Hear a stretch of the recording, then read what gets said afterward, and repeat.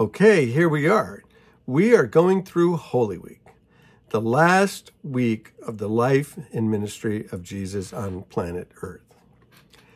And today's Friday, so it's Good Friday. And Good Friday, I do a service, Good Friday evening, and we talk about the death of Jesus, and we talk about all of the verses about the death of Jesus.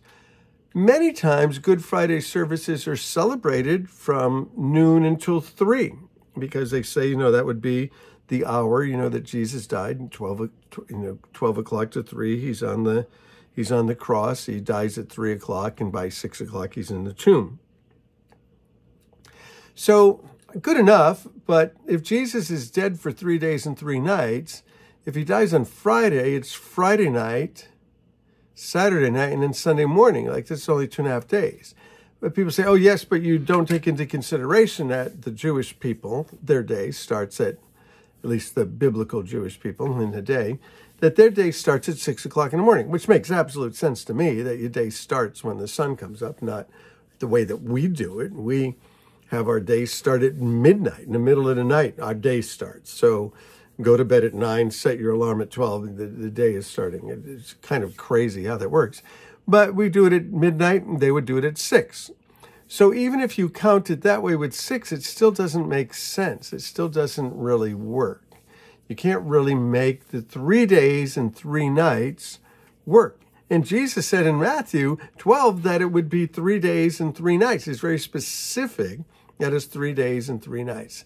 It's hard to make that work.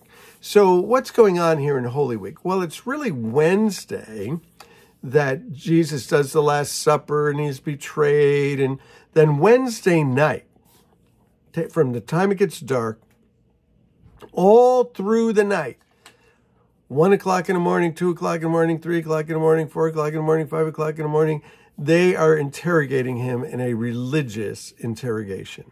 They are trying to find guilt. They are trying to find something to cause him to be put to death, according to the Jewish law. But the Jewish law doesn't account for civil law. They just can't kill the guy.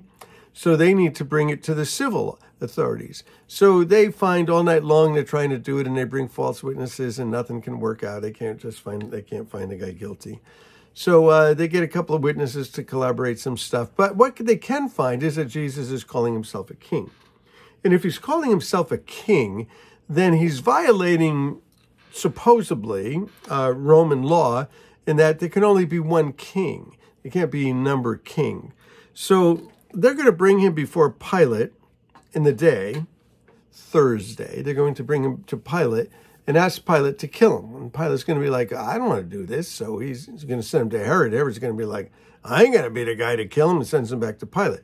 Well, Pilate doesn't want to do it, but Pilate gets himself between a rock and a hard place, and he tries to release Jesus. That doesn't work. His wife tells him don't do it, and he's like, I won't do it, honey. And sure enough, he does it anyway. He gets himself stuck in this political situation, and he's in an argument with the Jews and puts a sign on there, he's the king of the Jews. They said, don't say he's the king of the Jews. He said, I wrote what I wrote. He's the king of the Jews. So Jesus is crucified. He's crucified on the Thursday. Crucified Thursday, noontime about, right? Noontime, 3 o'clock in the afternoon. 3 o'clock in the afternoon, he breathes out his last breath, says it is finished. Again, on Good Friday, they often do those 7 words, the 7 last words of Jesus. They're not words, it's sort of phrases, the 7 last phrases of Jesus. It is finished, I thirst, Father, forgive them, for they know not what they do. So all of those things happen at that time. So Jesus dies, they take him, they put him in the tomb, and by 6 o'clock, the thing's sealed, the thing is done. So that's Thursday night. So he's in the tomb Thursday night, he's in the tomb Friday night, he's in the tomb Saturday night. Sunday morning, he's risen from the dead. What time Sunday morning? I don't know exactly, but Sunday morning, he comes back to life. So what's going on now? So it's Friday, and then tomorrow's Saturday. What's going on? He's in the tomb. Nothing's happening. He's dead. And they have all gone back to their houses. Now, the Passover is always on the 14th of Nisan. Always. It's just always on that day. And following the Passover, there's a high holy Sabbath the next day. So if it's on a Monday, should the 14th of Nisan fall on a Monday, the next day, Tuesday, would be a high holy Sabbath. So it's a Wednesday. It's you have the Sabbath, right? The Passover on the Wednesday. The Thursday,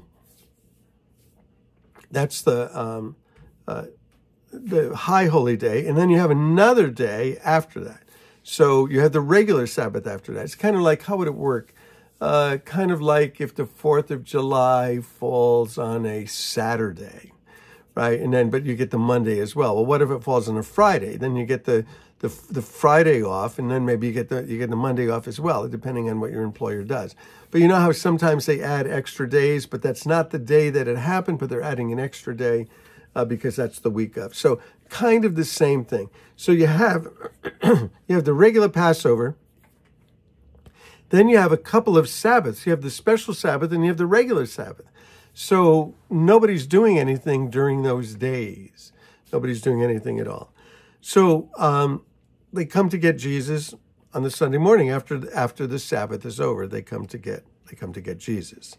So this idea of the 3 days and the 3 nights, again in Matthew, Jesus talks about it. But it's also talked about, there's a picture of it. Jesus said, as Jonah was 3 days and 3 nights in the belly of the whale, right? So, he didn't say a whale, he said the belly of a great fish. So will the Son of Man be in the heart of the earth 3 days and 3 nights. Well, back in Genesis 22, a passage that atheists love to look at, it says sometime later, God tested Abraham, and he said, Abraham, and he said, here I am. And he said, take your son. The father needs to take the son. The father's taking the son. Your only son. Well, they had another son, Ishmael, but this is the son of promise. So take your son, your only son, whom you love. God so loved the world that he sent his only begotten son, whom he loved. Take your only son, whom you love, Isaac, and go to the region of Moriah. Well, the region of Moriah is where Jesus was crucified. And sacrifice him there as a burnt offering completely on the mountain that I'll show you.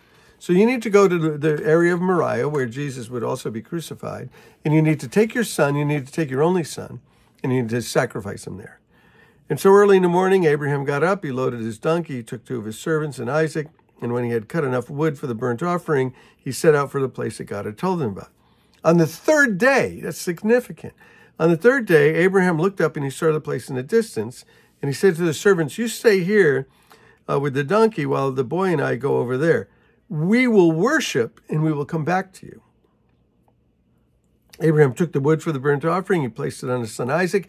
Isaac is carrying his sentence of death on his own back. He's carrying the wood of his sacrifice. He's carrying the wood of his death on his back. And he carried the fire and the knife, the implements of his death. And as the 2 of them went together, Isaac said, Father, and he said, yes. He said, the fire and the wood are here, but where's the lamb? And Abraham said, God will provide himself the lamb for the burnt offering. And they went there. Well, anyway, Abraham doesn't do it. Angel intervenes. And then there's a substitutionary death. There's a substitutionary death of a lamb. The lamb takes his place. So Jesus is also the substitutionary lamb. So this is a picture of Jesus.